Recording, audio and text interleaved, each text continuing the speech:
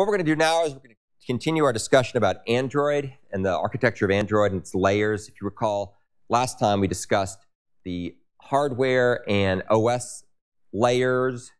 So we talked about, transceivers and sensors and memory and processors just a little bit. We'll cover those a bit more detail, but that's the core upon which everything else rests, literally. And then we have the operating system kernel, and that really is a variant of GNU Linux, which adds support for mobile processing.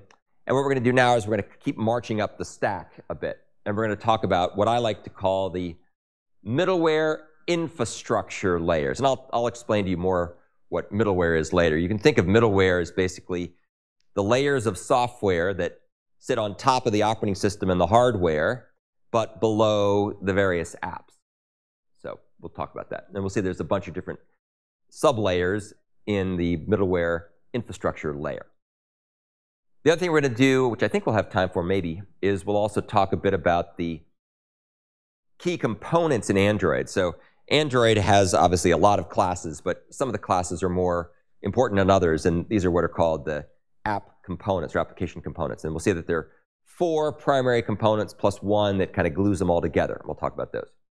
And then I'll talk a little bit about Java threads. Some of that's a kind of a recap, but I want to give you the context in which it applies in Android.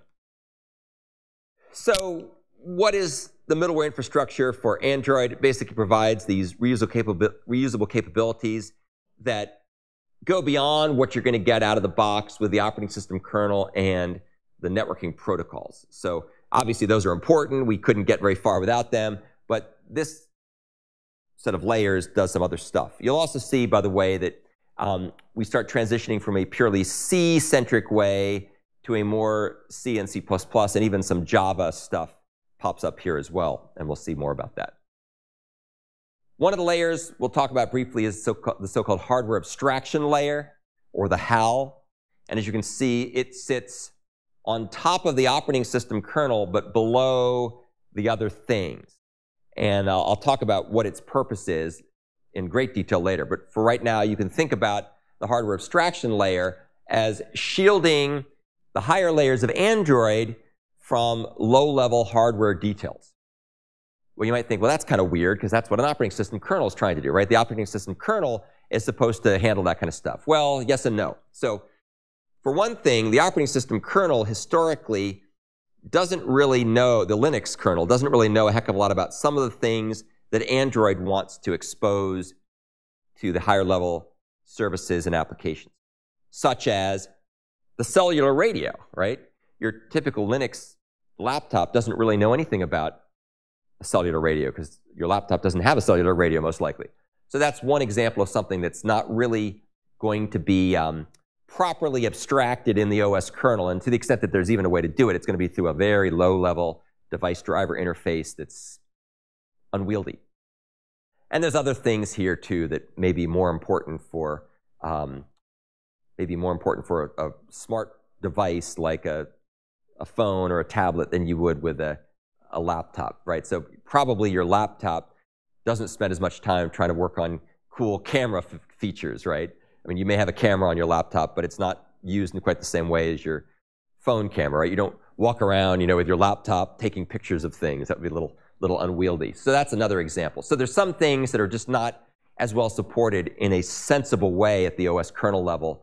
And so they define a hardware abstraction layer on top of the kernel, which seems backwards, but oh well. I think, however, the real reason that there's this hardware abstraction layer, if you really look at it more carefully, has to do with the licensing model that the operating system kernel of Linux comes with out of the box, which uses something called the GNU Public License, or the GPL. And the GNU Public License says if you make any modifications or if you do anything at the kernel level, you must give your source code away. And some people are happy to do that. Some people are not happy to do that. And in fact, a lot of the OEMs, so OEMs would be original equipment manufacturer, which is a strange name, but an OEM would be someone like Samsung or HTC or whatever, people who take the Android source code and then bundle it with their hardware. They don't want to give away their camera driver. They don't want to give away their cellular radio driver. They don't want to give away all this stuff because that's their intellectual property, and they want to cling to it tenaciously. So for that reason, they have this hardware abstraction layer, which uses a different licensing model. So people who use the stuff here are not obliged to give away their source code the way they are down here. So that's probably the real deeper non-technical motivation for why there's a hardware abstraction layer. Yes, sir? Hey.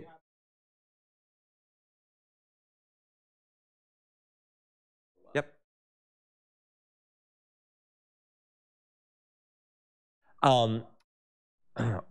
Good question. Because they also changed a bunch of other things, right? So strictly speaking, they probably didn't need to be separate, right? There was no particular reason why they had to have it be separate.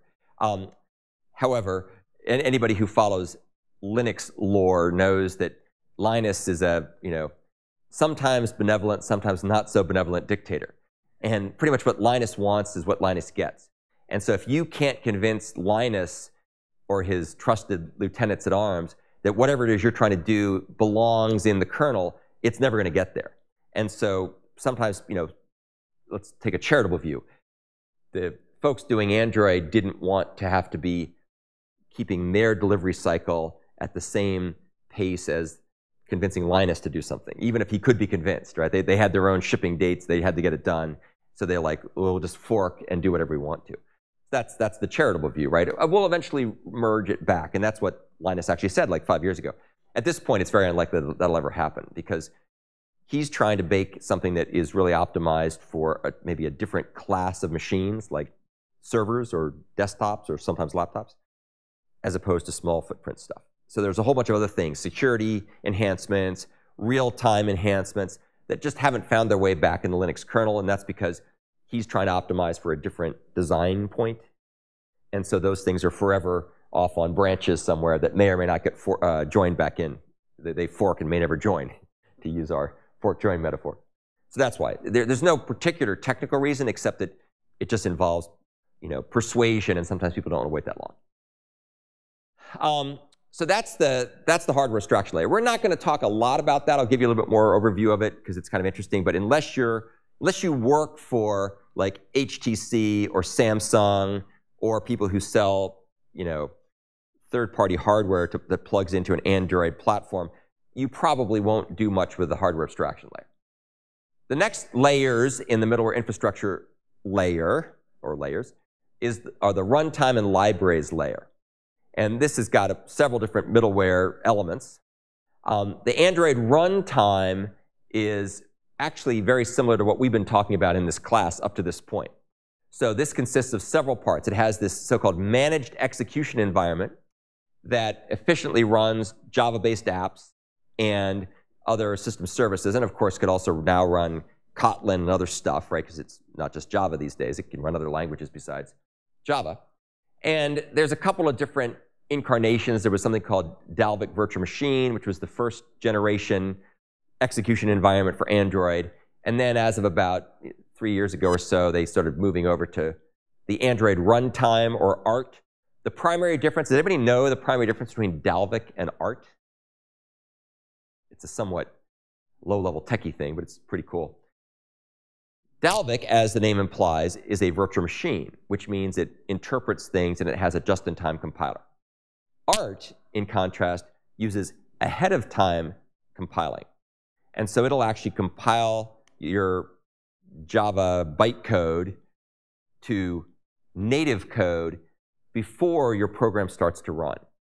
Whereas with Dalvik, you load Dalvik executable code, DEX code, and then the Dalvik VM interprets that bytecode. It's got a special format. It's not the Java bytecode, but it's similar. So-called register machine code as opposed to a stack-based code, but leave that aside. It would interpret that code at runtime, maybe using a just-in-time compiler to optimize hotspots in the code. So the reason they did that was that, quite frankly, iPhone used native compilation from the beginning, so they were faster. Their apps were faster. And so they went to ART as a way to get the speed boosted, so they would run comparably. At this point, with faster processors, you probably really don't notice one way or the other. But if you're doing a lot of high-performance computation, a compilational approach is going to be faster for the most part. And then, obviously, this is optimized for the constraints of mobile devices. What are the main constraints that a mobile device has that your laptop or server probably doesn't? So power, you typically have a battery. It runs a lot more on battery. And you usually don't have as much memory. Now, you have a lot of memory these days, but you don't have as much as your laptop or your server, probably by an order of magnitude. Although it's not as bad as it used to be. And then the other thing we have here is the core libraries. And these are basically most of the Java class libraries. The Google folks copied the Java class libraries. And then they also have a bunch of Android core libraries, which we won't talk a heck of a lot about in this class. If you take the class in the spring, we'll cover that a bit more. So this part here, you can see anything that's blue is Java. Anything that's green is C or C++. Anything that's red is probably C. And this yellow stuff is typically C also. OK, so that's kind of what that layer looks like. And that's where the threads and all the concurrency stuff lurk that we've been talking about. Bruce?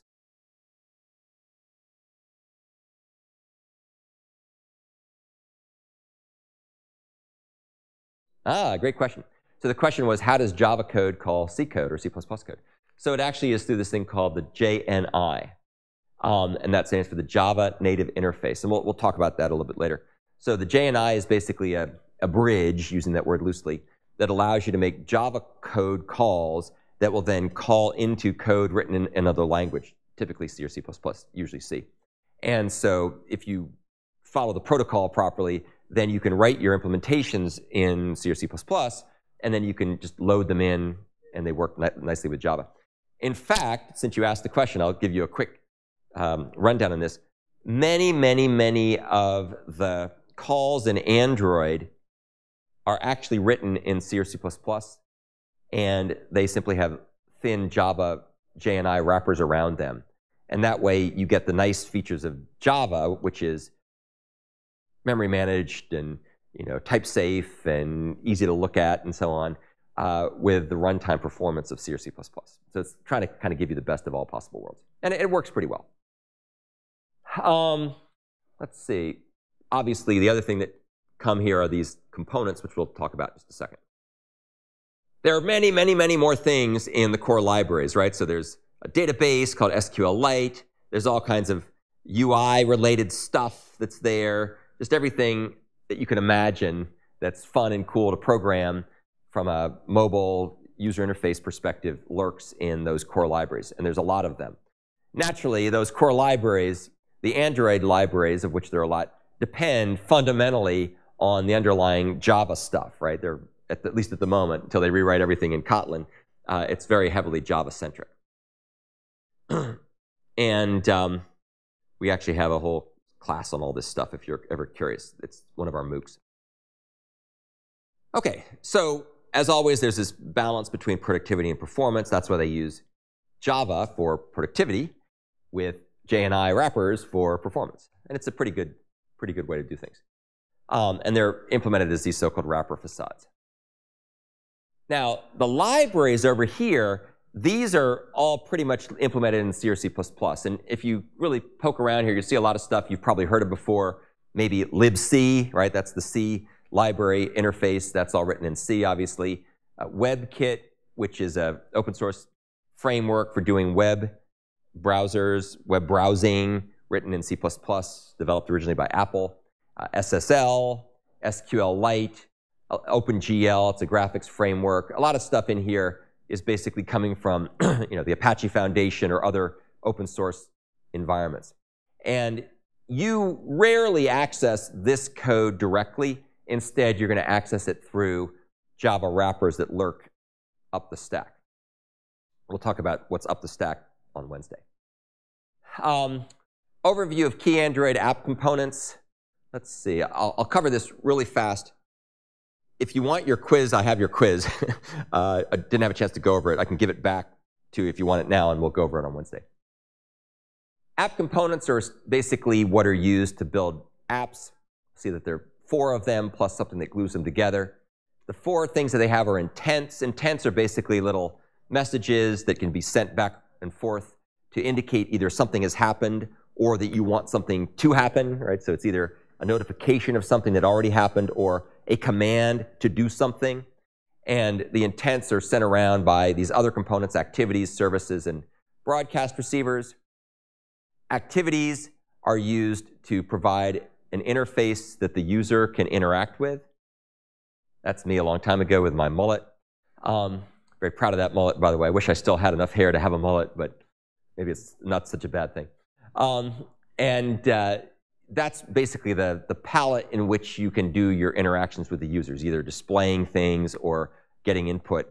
So if you look at the programming assignments that I keep giving out, if you look at the later versions with the cool user interfaces, under the hood they use activities to do all that stuff. Broadcast receivers are basically event handlers that can be dispatched and notified when something interesting happens.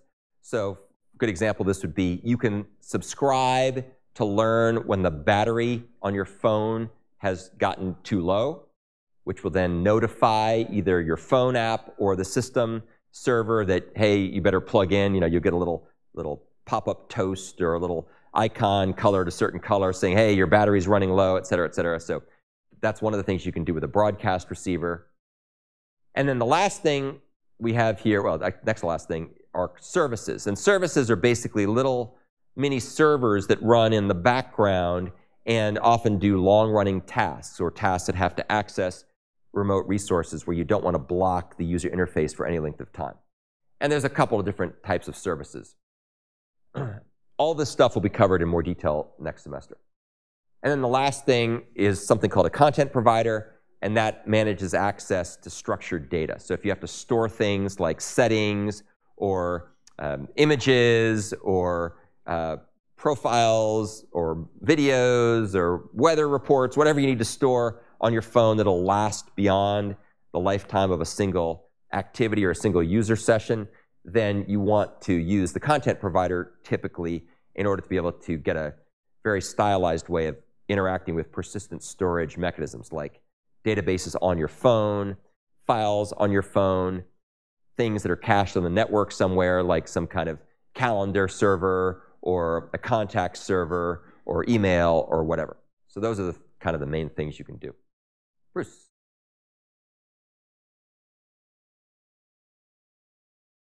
Yeah.